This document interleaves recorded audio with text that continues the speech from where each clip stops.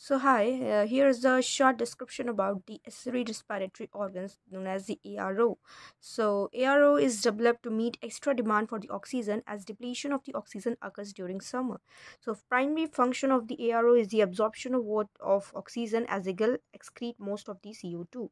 Several types of the ARO.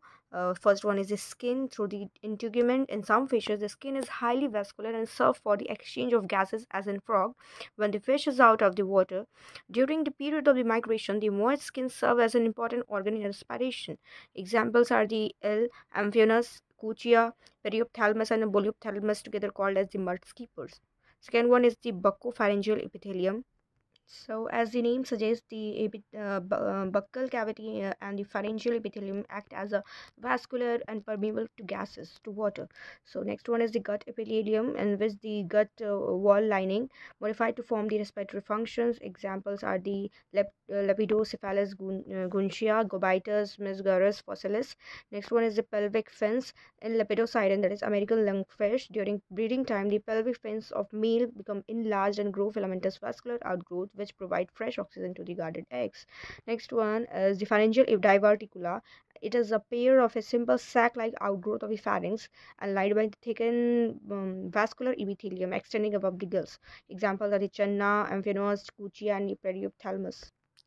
In the opercular chamber, air is well developed, and examples are the mud skippers. Branchial diverticula outgrow from Gill's chamber form more complicated aerial aero than the simpler pharyngeal outgrowths in other fishes. Examples are the Sacobranchus climbing perch, also known as the Anabas testudinus, Clarius batrachus catfishes.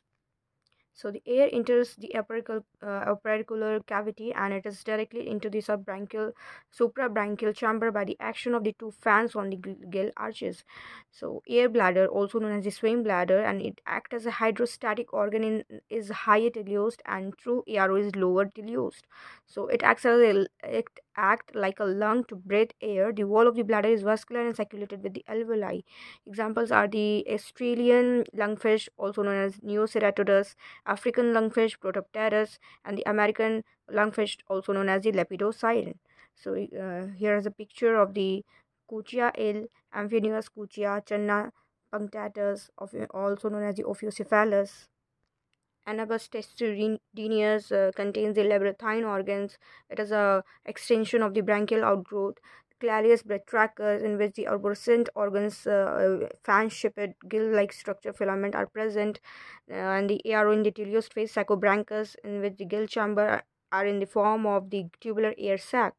All of these about the accessory respiratory organs. Thank you.